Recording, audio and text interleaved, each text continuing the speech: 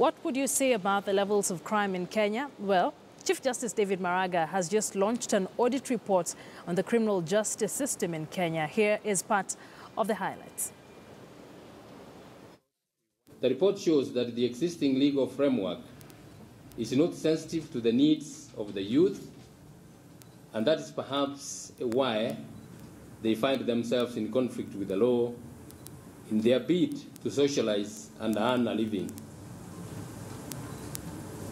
As per the audit, details of which have been given by Janet in great detail, 75% pretrial detainees in prisons are between the ages of 18 and 35. The audit also found that more poor people are arrested, charged, and sent to prison as compared to the well-to-do. It is notable that 7% of those processed through the justice system are offenses which relate to lack of business licenses, being drunk and disorderly, and creating disturbances, all of which can be classified as economically and socially petty.